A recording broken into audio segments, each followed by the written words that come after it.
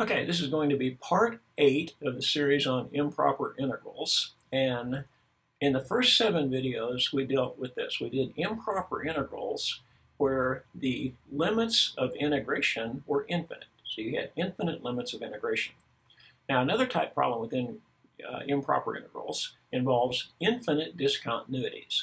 And when you're working with infinite discontinuities, you'll get these three rules right here.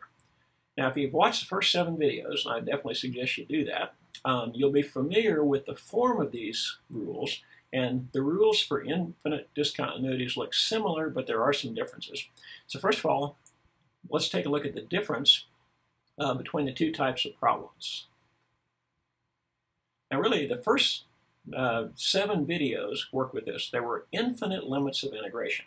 So the problems look like this. You had a function f of x, and you were going to find the integral from some fixed point a to infinity. So you went from a maybe out to a positive infinity, and you would find the area under this curve. But that has to do with infinite limits of integration. Now, in that case, what you have is this.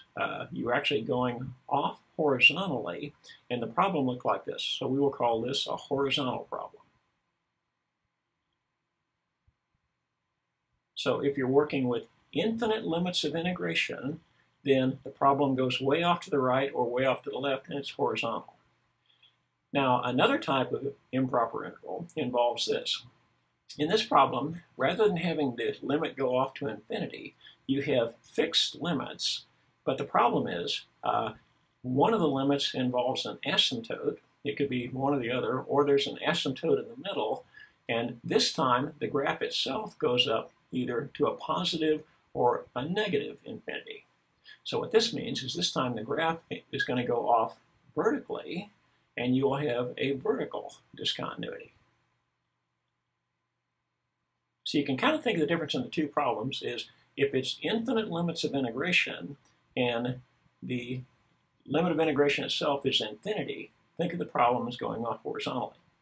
If you've got fixed limits of integration, but one of those limits involves an asymptote where the graph itself goes vertically, then that would be a vertical discontinuity. And that's what's called an infinite discontinuity, and that's what we're going to look at in this video. So anyway, just keep in mind, we'll work with asymptotes and having the graph either go up to positive infinity or down to negative infinity. So that's really the basic difference in the two types of problems. So now back to the rules and let's take a look at it. Now it still kind of falls in 3 cases, so let's take a look at this. The first case does this. You want to find the integral from a to b, and graphically it'll look something like this.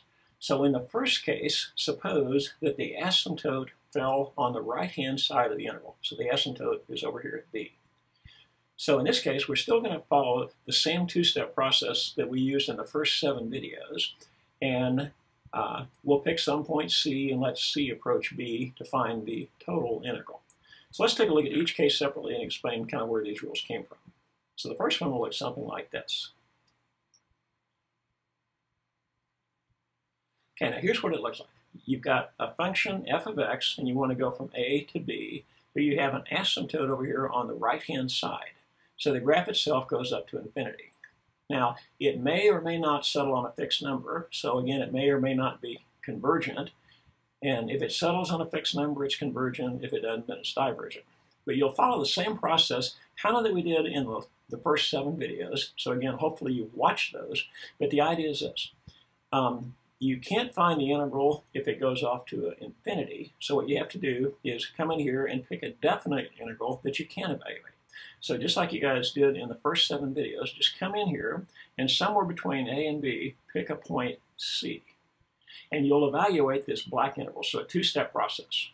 So first of all, find the area between a and c, which will give you this area right here.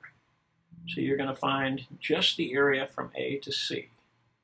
And you've got that. Then once you've got that, then move to step 2. And what step 2 says is now find the limit as c approaches b from the left. So you're going to let the point c slide toward b from the left, and that will pick up this additional area over here, and then you'll have the solution to your problem. So again, if the asymptote is on the right-hand side, pick a point C and take the limit as C approaches B from the left. So that's the first type problem. Now let's look at the next type. Okay, in the next type problem, suppose the asymptote is over here on the left-hand side.